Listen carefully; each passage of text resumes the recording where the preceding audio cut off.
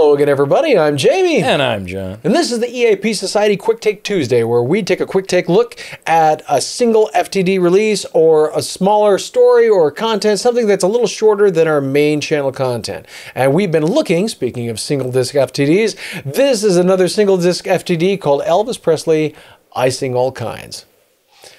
This is a single disc compilation that focuses on Elvis's final sessions at Studio B in 1971. Yep. Great picture from November of 70 on the cover. And on the inside, we've got a nice blue Elvis disc. Yeah, the blue and the brown is a nice 70s vibe. Very 70s. I dig it. I dig it. I dig it. Underneath, we've got a picture of everybody going into Studio B to record. Yeah. And I love this picture on the back. Fantastic shot of the light blue Cisco Kid suit. Yeah. Vegas in August of 71. So close to the time of these sessions. Yeah. So very, very cool. Now we've got, oh, hey, they're starting to put outtake numbers on the back. That's nice. That is nice. Bosom of Abraham, take 4. I've Got Confidence, take 1. An Evening Prayer, take 5. That's What You Get for Loving Me, take 10. Early Morning Rain, take 11. Fools Rush In, take 14. Help Me Make It Through the Night, take 6 and 7. It's Still Here, takes 2, 3, and 1. I Will Be True, take 1. Until It's Time for You to Go, takes 5 and 6. This is the June version. It's Only Love, take 7. Slated 6. I'm Leaving, take 3. Love Me, Love the Life. Love Me, Love the Life I Lead, take 4. Padre, take 2. Seeing is Believing is take 7. A Thing Called Love, take 1. Put Your Hand in the Hand, take 1. Johnny Be Good, Incomplete Jam. I'll Be Home on Christmas Day, take 3. Holly Leaves and Christmas Trees, take 4. If I Get Home on Christmas Day, take 1. It Won't Seem Like Christmas Without You, take 3. I'll Be Home on Christmas Day remake, take 2. Look at your disc. Are you experiencing a little CD rot there? Oh, no. I'm going to have to go look at my copy now. Yeah, everybody. I haven't played this in a while. Look at that. I don't know if you can... Yeah, there you go. Oh, boy. A lot of times, discs that are made around this era, I think it's something in the glue tends to break down, and you get what they call CD rot. And it sucks. It does suck. It's a good thing I don't need this disc anymore. True. Yikes. Yeah. Oof. So let's talk about the content of this disc. Yeah, or the content that was on this disc.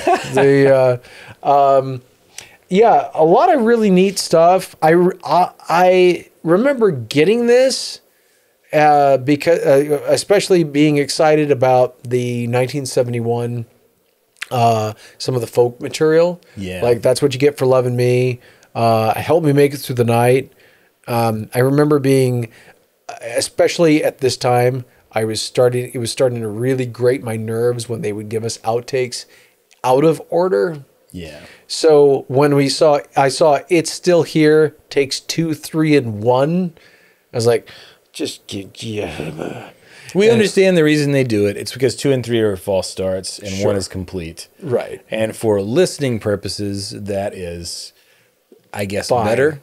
Yeah. But when you're trying to compile sessions, it's really a pain in the rear end. It is. It really is. I would have loved it if we just had like a cut so we know, okay, here, take, this is where it cuts off so you can take this. You could have Ernst calling takes. This is take 1.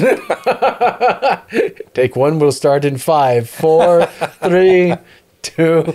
There you go, Jamie. Now shut up. Anyway, you can just give me that version. That's fine. One thing that was really cool, the Christmas stuff I was really looking forward to. The Johnny Be Good jam is pretty cool. It's cool. It's very cool. I remember listening to the Christmas ones, going, okay, cool, some Christmas stuff. They seem kind of odd. But then we got I'll Be Home on Christmas Day, and this is the first time that we'd heard the extra verse that Elvis ended up cutting out. Yeah. It's been so long since I've seen Little John, Michelle, Christine, Carrie, and it's like, oh, Where did all these names come from? Come to find out later, those are the songwriter wrote that verse about his family and his kids, and I guess they played this for, I think the songwriter, I think the writer was gone, and so his family got to hear Elvis singing about them. That is super. That's a sweet thing for him to do. I thought that was cool. So since it's not on the master, yeah, so it's not on the master, but it is on. And Holly Leaves and Christmas Trees. I mean, Red West and Glen Spreen. Great song. Beautiful, beautiful song. I don't think there's a bad take on that. Red wrote some really good songs for Elvis over the years. He did. Lucky to have a talented friend like that. Yeah. Now, I will say that this session has been revisited since this disc with the multi-disc Back in Nashville set. Yeah. I much prefer the presentation of the material on that set. Yeah. Now, it might just be because I'm getting more of it, but I don't think that's it. I also like it in the fuller context. Sure. And in fairness, I got to give credit where credit is due. The sound, the mastering that Matt Ross Sprang did on that set, for once, is far better than what we have to compare it to. Yeah. So kudos to Mr. Spang. We appreciate that you are not. You might be in the compression wars, but you're not in the loudness wars as to that degree. At least not on that set. So, it's not quite. It's not as bad. Like I can listen to Back in Nashville and never feel the need to turn it down. Okay. Yeah. That's interesting. One thing is we'll get to that when because we did the Back in Nashville and From Elvis to Nashville look. And when we did that afterward, there were some other things, and we went back and did A/B comparisons, and I actually learned. I wasn't comparing them apples to apples because that's not the way my brain organizes that stuff. So when I finally did do it, I was like, wow, even that stuff is really squished. But it's squished in a different way that's not as like instantly grating on the ear the way this stuff is. Sound-wise, the best source on these is probably the second disc of the He Touched Me. Yep. And the classic albums of the Christmas album, He Touched Me, and Elvis Now. Yep, Elvis Now. But still that having been said, this is one of the first representations of that. Would have made a great Essential Elvis disc, in my opinion.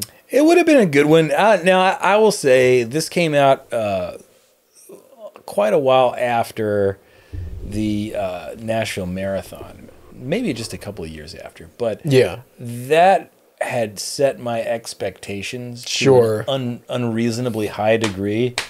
And when I got this, I was like, it's fine. Right. I like it, but I didn't spend this one a tenth of the amount of time. Well, Nashville. Sure. Yeah, I didn't either. But in fairness, especially by the time this came out, I looked at the disc, ripped it into the computer, pieced it where it needed to go, and if I played something, I played it that way. Yeah. I was no longer playing.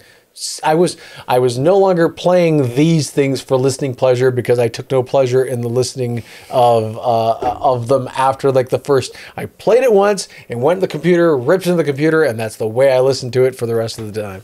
So that's why I didn't notice the CD rot, because I just like, I've already ripped it in. It's at this point, it's a pretty cover in the collection in case something happens to what I've already ripped in. Right. It's this is my backup at that point, and not anymore. So pretty sad when I have hard drives that lasted longer than this disc. So we'll have to see. Maybe it still works, but it sure doesn't look like it. Yeah. Oof. But that being said, freaking cool artwork. Great artwork. I like the title as well. Yeah. And they need to, I think they should revisit this design.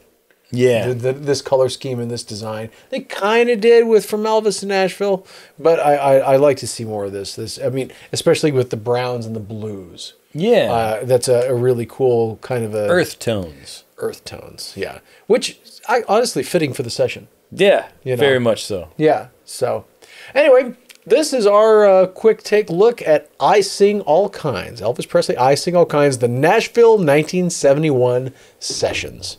So pretty cool.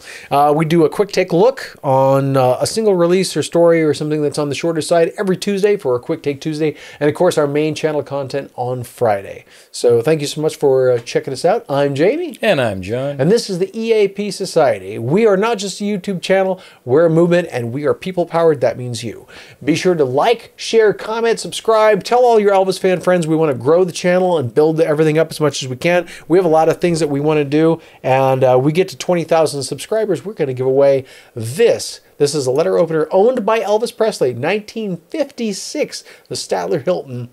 This is pretty cool. Actually owned by Elvis Presley. Was given to us to give away to someone once we hit 20,000 subscribers. So thank you all very much for being so awesome. So help us build, because what we want to do, we have a lot of plans, a lot of things. We want to do live events. We want to make a real impact on the Elvis world. And to do that, we want to entice people to come and share in all the stuff that we want to do. Make sure that Elvis history is not lost to history, and to make sure that Elvis stories and the knowledge and the artistry and all this kind of stuff is accessible to all generations, and no matter what budgetary level that you're at. So we really appreciate that. Like, share, comment, subscribe, tell everybody you can. All of that is free, and it helps us out a whole lot. If you want to go the extra mile to help us in our endeavors, be on the ground floor, the EAP Society membership drive, we are doing that as well. Become a member of the EAP Society. Go to eapsociety.com, click on Become a Member. We have a bunch of different tiers. Members get early videos, they get ad-free videos, they get extended videos, they get early videos, they get exclusive videos, all kinds of stuff, and all of that is really, really cool. We got a lot more things that are going to be for members that were given throughout the year, this year, and into the future. And as I said, members get in on the ground floor, and it's really, really good stuff. But we appreciate all of you. You're all awesome. Thank you so much. Let us know what your favorite tracks are. If you got this, if you didn't pick it up, if you did pick it up, just share your love for Elvis in the comments. We really appreciate that. We love seeing all of you and saying hi to all of you. It's pretty cool. It is very cool.